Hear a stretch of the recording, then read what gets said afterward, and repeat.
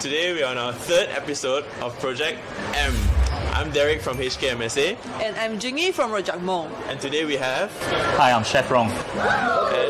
Welcome, Chef Rong. Today we are third episode and we are at Anyo. So it's a Malaysian themed restaurant. A little bit of background about Anyo is that Anyo is the transliteration of the Chinese name A Leong, which is a short form of its original name, Aji Leong. Yeah, I'm not sure if the pronunciation is right, but Aji Leong refers to charming women. We can see here also there are some charming women on this teh tarik cup. And also, there are women of the Chinese descent living in Malaysia, and in other words, it's fusing the delicacy of Oriental ingredients and the bold Nanyang style cookery. Today, we're going to try some amazing dishes prepared by Chef Rong and have a slight interview with him before we begin, our tasting session. Yeah. Yep. So, hi Chef Rong. My first question for you today is, what inspired you also to set up Anyo in Hong Kong? Yeah, I found that there aren't a lot of Malaysian and Singapore restaurants was doing the authentic Malaysian taste. So through Anyo, I can bring the authentic Malaysian taste for Hong Kong people to enjoy it. Amazing. Wow. We got some questions from Jingy as well. Follow up from the question, what makes Anyo that is like different from other Malaysian Singapore restaurant in Hong Kong?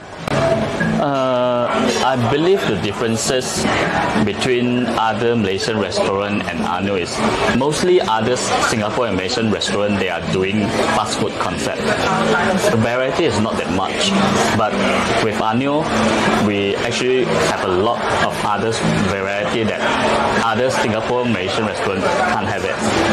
And we are doing a casual dining, so the experience when we're dining here will be better and it's more enjoyable. Wow, sounds good. It's really quite difficult to find the variety of Malaysian food in Hong Kong.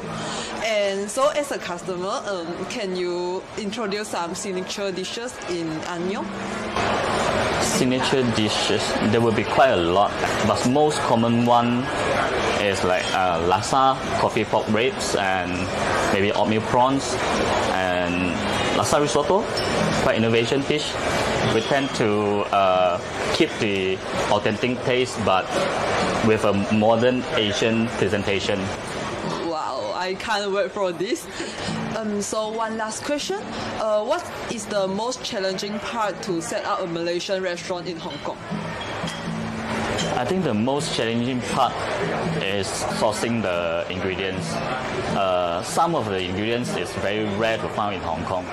So after sourcing for some times, then we decided to import all those ingredients directly from Malaysia.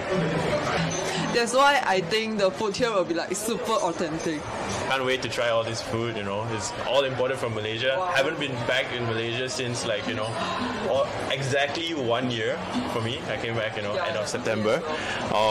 So yeah, thank you very much, Chef Rong, for joining us today. We can't wait to try your food today.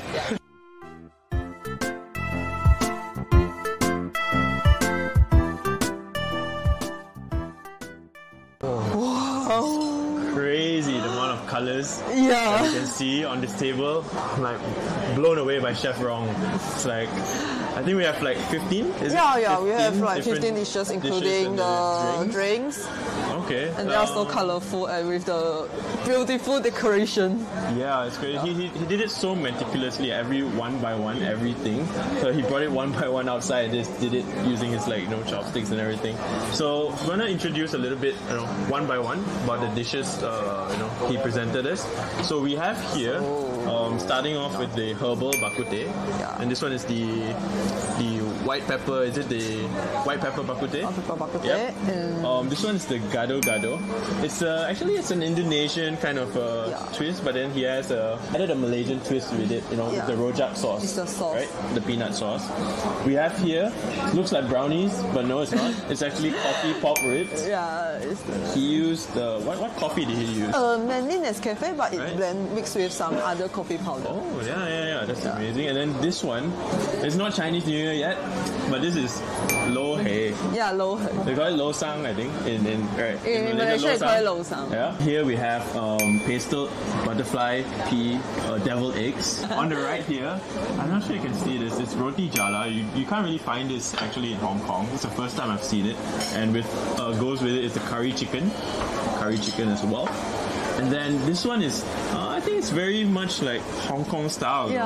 Never really seen this in Malaysia. It's Rojak, right? Youtiao stuffed with, it's called stuffed youtiao. And then there's like prawn inside. And from far it's like siu mai, but it's not siu mai.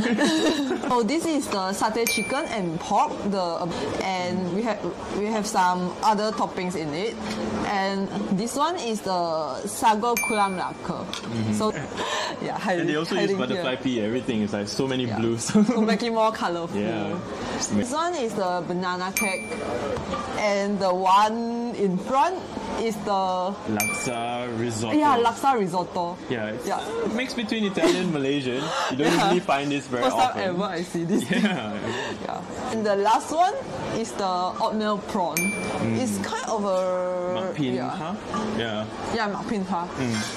It's all dishes I like actually in Malaysia. You never really find this in Hong Kong. But it's quite normal to see this in Malaysia. So we can't wait to try all these amazing dishes. Let's dig right in.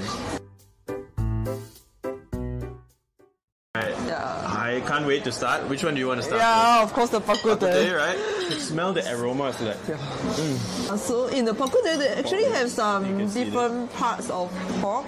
Okay. I'll cut a bit for you as well. So I think we need to can also eat with some ginger. They have all these sauces, the hak yao. In Hong Kong, you always see like just soy sauce siao, but you never really see hak yao. Just like dip it in. It's quite tender. You really can try the herbal in this pork. In this pork belly. The soup, right? Let me get some. We can try the soup. Wow. The taste is quite strong. And they recommended us to try the garlic actually. So they soaked it, they boiled it together with the bahkuteh. If you like garlic, if you're not a fan of garlic, you're gonna hate this. But I like garlic myself, so I'm gonna try some of this. Actually, I can't like garlic. You don't like garlic? Maybe it will change my impression to garlic. It reminds me of Klang bahkuteh. My parents are from Klang, so it brings me back home. Then we have this one, which is the white pepper bahkuteh. A little bit resemblance of was it Singapore? I think it's from Singapore. More pepperish. Let's try this one. It hits the throat. Feel the heatiness there. It's good. But it's not really so spicy. So someone who cannot eat that spicy, this thing actually is okay for you. And they also have pork some liver. Intestine. That I don't as well that you can eat together with this bahkuteh. If you don't like liver, you can choose not to have it on the menu. You can just tell the chef. I'll try the pork belly. So for this one, actually the taste is less stronger than the herbal bahkuteh. So you can try more of the pork taste. Alright, next we have the coffee spare ribs. Alright, let's dig in. Cheers. It's very, very strong coffee taste. He mentioned Nescafe, so it's very strong Nescafe flavor, but the blend of other ingredients kind of like complements the whole dish really well, to be honest. Even though the taste of the coffee is quite strong, but it won't cover the taste of other ingredients. That's true. You don't need coffee to wake you up, you just order coffee spare ribs. And I like how they do it so they put like little like flowers there, and then also they're very nice decorations as well.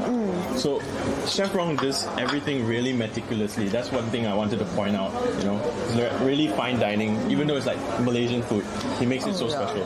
And also actually the porridge is not hard. It's quite tender and quite juicy. So I think it's quite difficult to fry the pork until this level. That's true. Yeah, it's really tastes so good. This was highly recommended. I saw it on their Instagram page as well. Like roti jala banjir. For the next one of the dishes I'm most excited for is the laksa risotto. It's a very interesting kind of texture.